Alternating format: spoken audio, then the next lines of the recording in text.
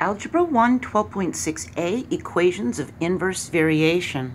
Now this is 12.6a. If you haven't seen 12.5a or 12.5b, you might get confused and you might want to watch those first. And there's links in this video's description so you can just click on them and come back to this one. Alright? If you do understand direct variation, you'll be fine. You'll be okay.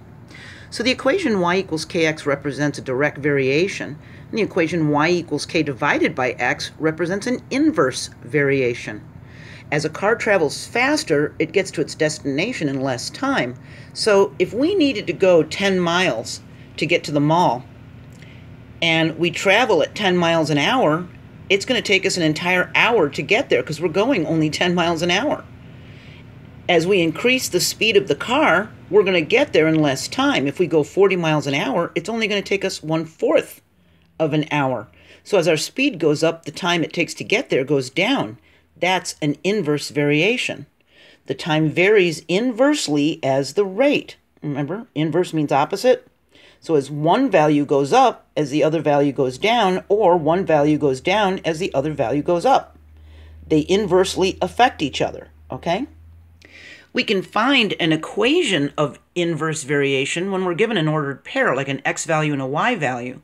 And for equations of the form y equals k divided by x, that inverse variation, the variables are inversely proportional.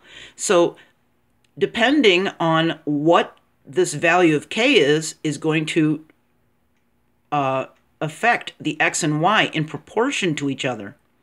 If x is tripled, then y is divided by 3. If x is cut in half, then y is doubled. It goes up. See? The opposite is happening. So our definition is an equation of the form y equals k divided by x, where k is that constant of variation, shows inverse variation. Okay?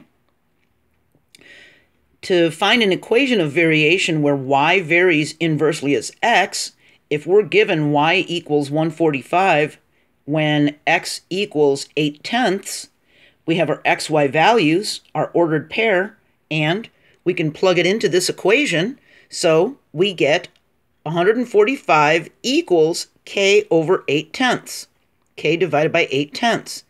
All we have to do is multiply this value over here, this y value, by the denominator of k, and 145 times 8/10 comes out to 116. So k equals 116. The equation of variation is y equals 116 divided by x.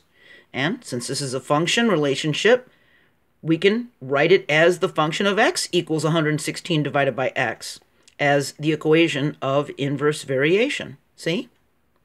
So it's very similar to what we were doing in the previous two videos with the direct variation, except now, instead of multiplying k times x, we're dividing k by x. See that? So as that car went faster, the time it takes to arrive goes down. The faster the speed, the more this goes up, the time is going down. And each product of these pairs is going to equal 10 because 10 is 1, see?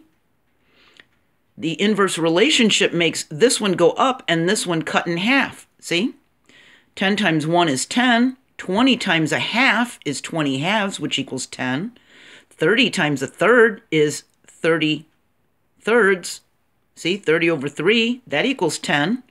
And the 40 times 1/4 is going to equal 40 over 4, or 10. See how that happened? The product of the x and y variables in an inverse variation is the constant k. So we know the constant is 10. All right, that's the k value. Now, there's some common situations when one quantity varies inversely as another. It could be like the time needed to mow a really large lawn can vary inversely by how many people are mowing. So if you've got a really large lawn to mow, it could take you a couple hours. But if you've got a few friends helping you, well, you're going to get it done quicker, aren't you? So how about the pitch of a piano string? If you've ever looked inside of a piano, there's different length strings inside the piano. Some are long, some are short, and the pitch of the piano string varies inversely as its length. How about if you're going to tile a floor? How many tiles are needed to tile a room varies inversely on how large the tiles are. If you've got little tiny tiles, well, then you're going to need thousands of them. But if you've got big, huge tiles, then you're not going to need as many. See? How about the amount of steps a dog needs to walk varies inversely on the length of its legs. On a little dachshund, it's got little short legs, and to walk the same distance as this big dog, it's going to have to take lots of little tiny steps. So there's going to be more steps with less height. See?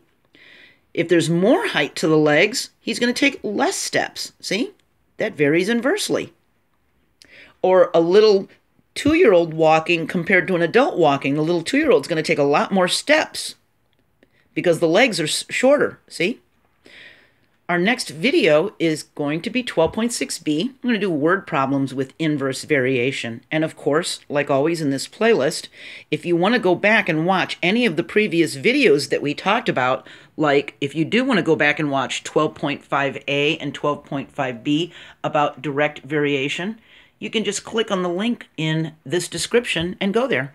We talk about functions, we talk about how to recognize them, and linear functions and quadratic functions, and all the other fun videos we've made for Chapter 12. All right?